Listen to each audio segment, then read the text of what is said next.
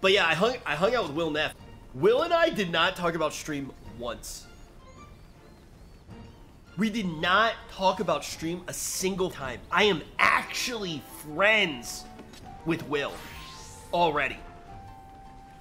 Dude, Miz and I don't talk about... Miz does care a lot about stream, and we definitely talk about stream. But Miz talking about stream to me is usually like this. Like, usually, like, we're talking about some other shit, right? And then he's like, you know I made you, right? You know I carry this work, right? Miz doesn't talk about stream. He just has a huge ego. like, the guy's, yo, I made you. I was like, shut up. Just shut the fuck up. We're watching Pokemon. Shut the fuck up. Like, dude, so I sleep in Miz's, like, Miz and I literally sleep. I see Miz naked like one time a day. Like, or two if I'm lucky. I wake up in the morning, like, literally, I don't know if you guys, he has his bed, and then there's a couch, and there's a TV in his bedroom, and I sleep on the couch, and I don't know, like, this is also one of the reasons that my sleep schedule was fucked up, and I wasn't streaming.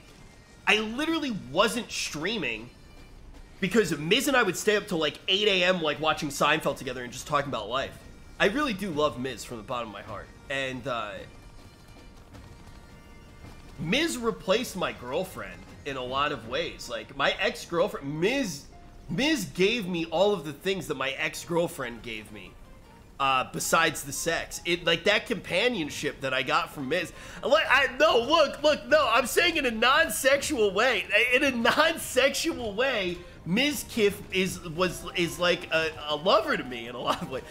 Besides the sex, no, it's like, look, guys, I don't need Miz for sex. I have Seer for that, dude.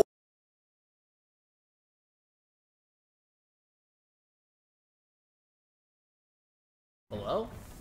I don't know what happened. That was like really weird. So, it full F'd, just like you and Mizkif. Okay, that was a good one. I missed you. I missed you. Meow, thank you for the 500 bits.